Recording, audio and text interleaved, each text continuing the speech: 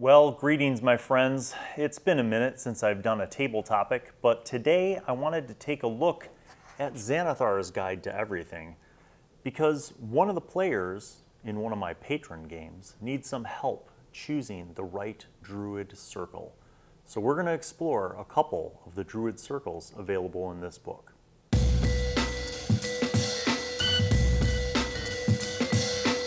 I know more than you.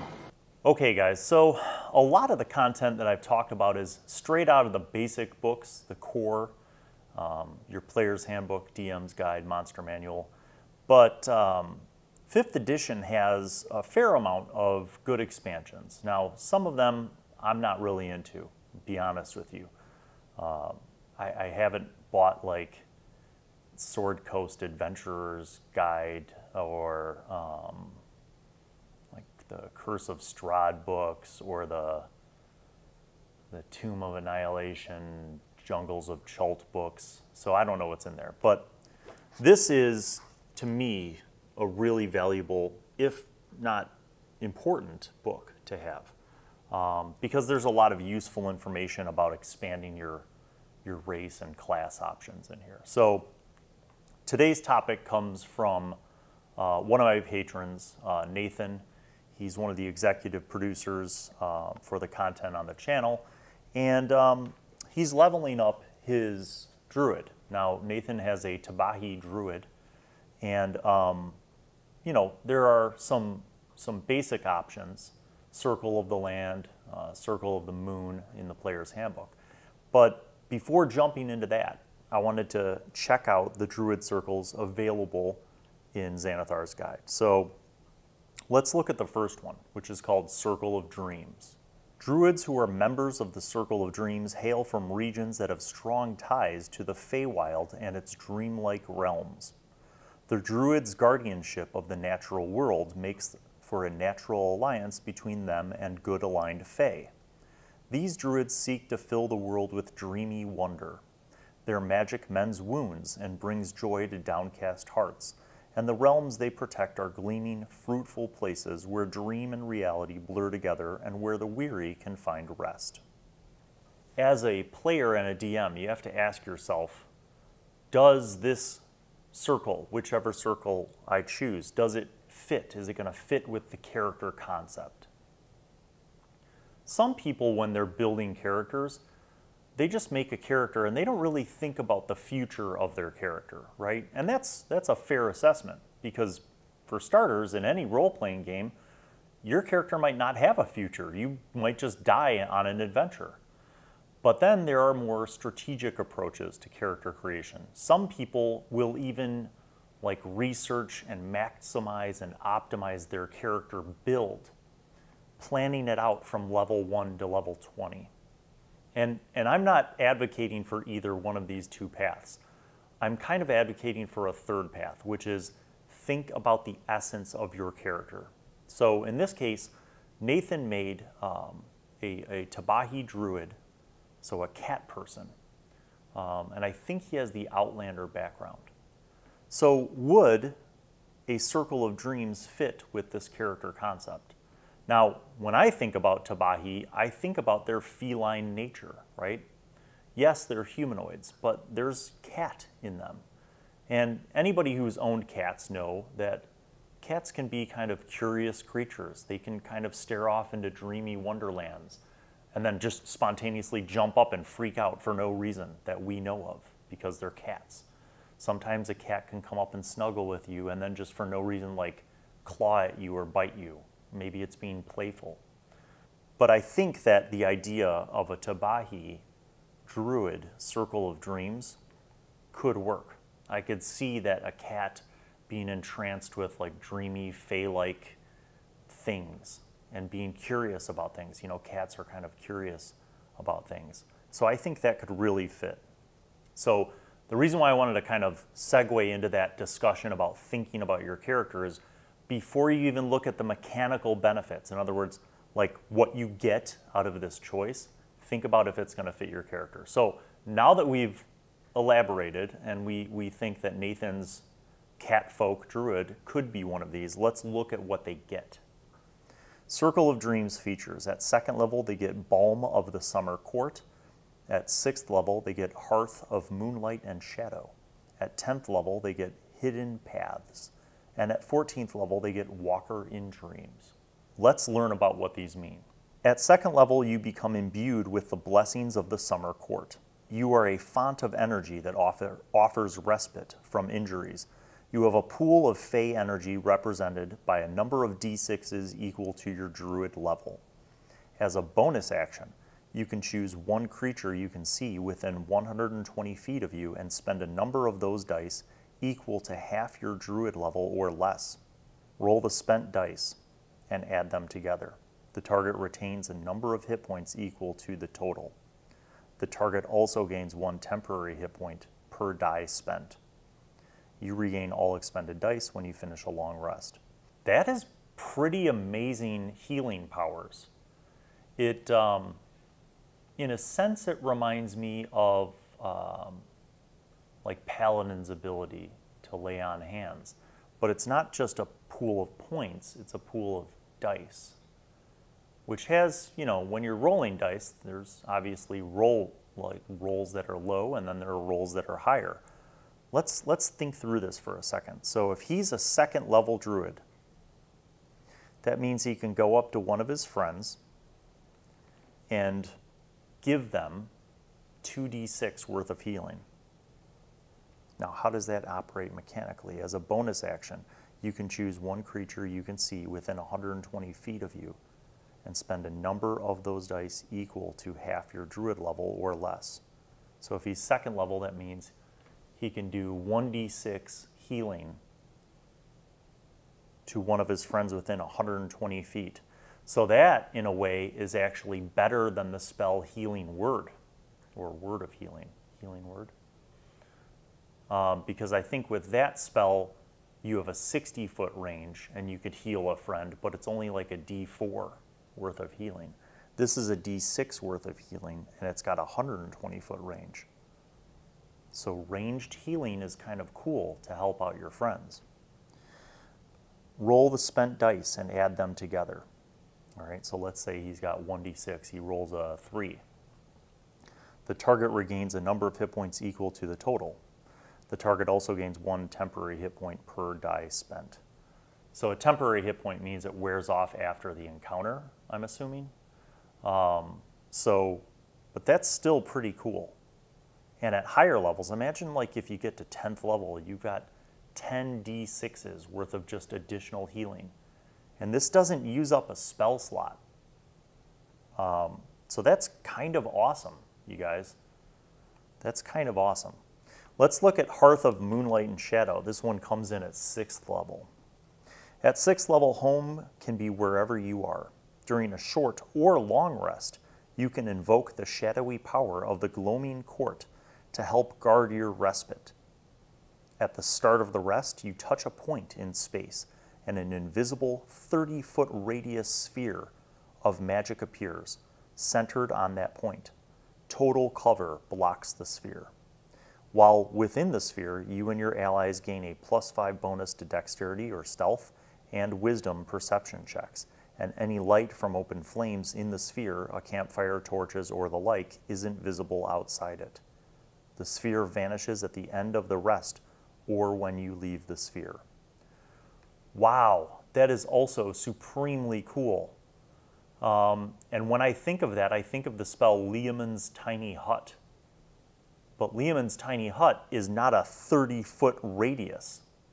Like Leomund's Tiny Hut is I think it's like a 10 by 10 maybe. But it's a higher level spell, and it's also very cool because it basically gives you like a protected area. This is not perfectly invulnerable per se, but the fact is that if you were out in the middle of nowhere and you use this ability, you and your party and a bunch of other people, because 30-foot radius is a massive area, a bunch of other people would be safe in this area as well. 30-foot radius. That's like an entire house. I mean, think about that for a second. That's like a small house, like, or a barn. You know, your party makes it to this place And maybe you even have additional people. Maybe there's refugees or like peasants or commoners who need your help. And you gather everybody inside of this tight space, and you use your Hearth of Moonlight and Shadow, and now basically you've concealed everybody from the bad guys. That is incredibly powerful. If for nothing else, even if it was just you and your party, the fact that you can cast this and everybody can gain a long rest while you're in this safe place is amazing. That is super cool. All right, let's look at hidden paths. This kicks in at 10th level for Circle of Dreams. Starting at 10th level, you can use the hidden magical pathways that some Fae use to traverse space in the blink of an eye. As a bonus action on your turn, you can teleport up to 60 feet to an unoccupied space you can see. Alternatively, you can use your action to teleport one willing creature you touch up to 30 feet to an unoccupied space you can see. You can use this feature a number of times equal to your wisdom modifier, and you regain all expended uses of it when you finish a long rest. That is supremely cool. That's like super-powered Misty Step, where you could do it on yourself, but you could also Misty Step some other people. I mean, I know it's not exactly Misty Step, but kind of the same thing. And like if you had a 16 or 18, 16 would give you 3 uses and 18 would give you 4 uses. So if you had a fat wisdom modifier, that's a bunch of times where you can use that power, which is pretty cool. Now, I mean, granted, that's at 10th level, but that's still pretty cool. All right, the last level of circle powers is Walker in Dreams. At 14th level, the magic of the Feywild grants you the ability to travel mentally or physically through dreamlands. When you finish a short rest, you can cast one of the following spells without expending a spell slot or requiring material components. Pause. This is cool. No matter what spell it's going to be, this is about to be cool. Now let's look. Dream. So the spell Dream with you as the messenger. Scrying or Teleportation Circle. Whoa. This use of Teleportation Circle is special. Rather than opening a portal to a permanent teleportation circle, it opens a portal to the last location where you finished a long rest on your current plane of existence. If you haven't taken a long rest on your current plane, the spell fails but isn't wasted. Once you use this feature, you can't use it again until you finish a long rest. Yeah, I mean, that's 14th level. That's a long way off, but that is pretty damn cool, man. As somebody who has played a divination person, scrying is an amazing power, especially in an ongoing campaign at higher level where you're dealing with very powerful creatures and NPCs. Teleportation Circle is amazing. Dream is amazing. So I'm going to say Circle of Dreams is pretty damn cool and worth your time to check out. Okay, the other option in Xanathar's Guide to Everything is called Circle of the Shepherd. I'm going to be honest, when I first kind of skimmed this, I was like, meh. But then I reread it and I thought about how you can use it. And it's actually sort of cool as well. Druids of the Circle of the Shepherd commune with spirits of nature, especially the spirits of beasts and the Fae, and can call to those spirits for aid. These druids recognize that all living things play a role in the natural world, yet they focus on protecting animals and Fae creatures that have difficulty defending themselves. Shepherds, as they are known, see such creatures as their charges. They ward off monsters that threaten them, rebuke hunters who kill more prey than necessary, and prevent civilization from encroaching on rare animal habitats and on sites sacred to the Fae. Many of these druids are happiest far from cities and towns, content to spend their days in the company of animals and the Fae creatures of the wilds. Members of this circle become adventurers to oppose forces that threaten their charges or to seek knowledge and power that will help them safeguard their charges better. Wherever these druids go, the spirits of the wilderness are with them. So before we get into the nitty-gritty of what they get, let's think about this. Would a Circle of the Shepherd work with Nathan's Tabahi Druid, who is an Outlander? I think based on what we've just read, I think it would work. Concept-wise, I think a Circle of the Shepherd would fit in with Nathan's character concept. Let's take a look at their features. So at 2nd level, they get Speech of the Woods and Spirit Totem. At 6th level, they get Mighty Summoner. At 10th level, Guardian Spirit. And 14th level, they get Faithful Summons. So let's take a look and see what this means. Speech of the Woods. At 2nd level, you gain the ability to converse with beasts and many fae. You learn to speak, read, and write Sylvan. In addition, beasts can understand your speech, and you gain the ability to decipher their noises and motions. Most beasts lack the intelligence to convey or understand sophisticated concepts, but a friendly beast could relay what it has seen or heard in the recent past. This ability doesn't grant you friendship with beasts, though you can combine this ability with gifts to curry favor with them as you would with any non-player character. Okay, so that's kind of cool. Right off the bat, you pick up another language and the ability to speak and communicate and understand beasts. There's the Forest Gnome racial ability to be able to speak with small beasts, but this doesn't specify small beasts. This is like all beasts, which is kind of more powerful. Also at 2nd level is Spirit Totem. So this is where, after I reread it, I was like, this is kind of dope. Spirit Totem. Starting at 2nd level, you can call forth nature spirits to influence the world around you. As a bonus action, you can magically summon an incorporeal spirit to a point you can see within 60 feet of you. The spirit creates an aura in a 30-foot radius around that point. It counts as neither a creature nor an object, though it has the spectral appearance of the creature it represents. As a bonus action, you can move the spirit up to 60 feet to a point you can see. The spirit persists for 1 minute or until you're incapacitated. Once you use this feature, you can't use it again until you finish a short or long rest. The effect of the spirit's aura depends on the type of spirit you summon from the options below.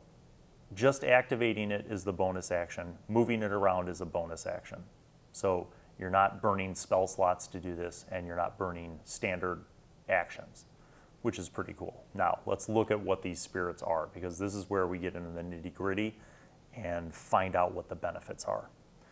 Bear Spirit. The Bear Spirit grants you and your allies its might and endurance. Each creature of your choice in the aura, when the spirit appears, gains temporary hit points equal to 5 plus your druid level. In addition, you and your allies gain advantage on strength checks and strength saving throws while in the aura. Dope. So a minute is 10 rounds. That's a long time. That grants a lot of benefit. Advantage on all strength checks and strength saving throws. So remember that strength checks also include anything related to like athletics, which is a skill that's modified by strength. All right, Hawk Spirit. The Hawk Spirit is a consummate hunter, aiding you and your allies with its keen sight. When a creature makes an attack roll against a target in the spirit's aura, you can use your reaction to grant advantage to that attack roll. In addition, you and your allies have advantage on wisdom perception checks while in the aura. Oh, snap. That's pretty cool. Now you as a character only get one reaction every round. But let's say that one of your friends is doing a longbow attack. You can use your reaction every round as long as they're in your aura or in the spirit's aura to give them advantage on their attack. That's huge. That's very, very cool.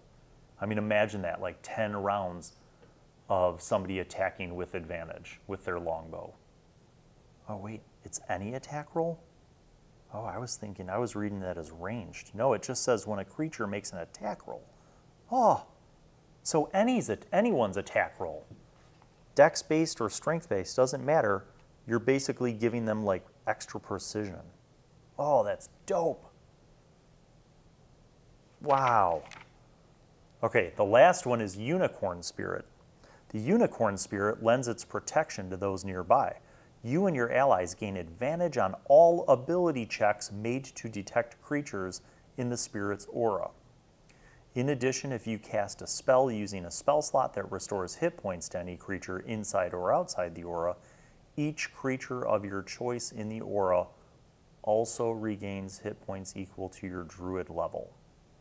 Oh, I see. Okay, so if you cast Cure Wounds on one of your friends, all of your other friends in the aura also gain a couple extra hit points based on your druid level. So that's cool. That's a lot cooler than when I originally read that Spirit Totem ability, and that's right at 2nd level. All right, at 6th level, they get Mighty Summoner. Starting at 6th level, beasts and fae that you conjure are more resilient than normal. Any beast or fae summoned or created by a spell that you cast gains the following benefits. The creature appears with more hit points than normal, 2 extra hit points per hit die it has. The damage from its natural weapons is considered magical for the purpose of overcoming immunity and resistance to non-magical attacks and damage. I guess that would be really cool if you conjured beasts or fae. I guess if you were using spells that involved conjuring or summoning beasts or fae, that would be cool. I'll have to think on that. And maybe those of you watching this video, if you have some good ideas about how to use that, share them in the comments below. All right, at 10th level, Circle of the Shepherd gets Guardian Spirit. Beginning at 10th level, your Spirit Totem safeguards the beasts and fae that you call forth with your magic. When a beast or fae that you summoned or created with a spell ends its turn in your Spirit Totem aura, that creature regains a number of hit points equal to half your druid level.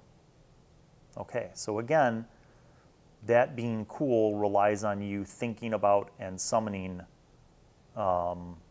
really cool creatures or fae to be your assistants, which as a druid you should probably do. Starting at 14th level, this is Faithful Summons. This is the last of the features of the Circle of the Shepherd. Starting at 14th level, the nature spirits you commune with protect you when you are the most defenseless. If you are reduced to 0 hit points or are incapacitated against your will, you can immediately gain the benefits of Conjure Animals as if it were cast using a 9th level spell slot. It summons 4 beasts of your choice that are challenge rating 2 or lower. The conjured beasts appear within 20 feet of you. If they receive no commands from you, they protect you from harm and attack your foes. The spell lasts for 1 hour, requiring no concentration or until you dismiss it. No action required. Once you use this feature, you can't use it again until you finish a long rest. Okay, that's really cool. So I guess when we're thinking about like conjure fae and conjure animals, we need to kind of do a deeper dig into those spells and how they work, because a few of these powers, the Mighty Summoner, the Guardian Spirit, that kind of stuff, has an impact. They have an impact. Having looked over this, I think Circle of the Dreams and Circle of the Shepherd both have really cool things. Both of them could fit for Nathan's Tabahi Druid. Going back to the player's handbook, I'm always a big fan of Circle of the Moon because it gives you combat wild shape, and wild shape, like supercharging, basically. Allows you to be more of the Beastmaster. Those are just some interesting little insights. Hopefully this has been informative for Nathan, but also for all of you guys. And like I said before, if you have experience making a druid who has been in either Circle of the Dreams or Circle of the Shepherd, please share in the comments below and tell us what you thought of your experience, if you liked it, and any other tips or tricks that you might have for making a druid with one of these circles. Until next time, we'll see you and have a good game.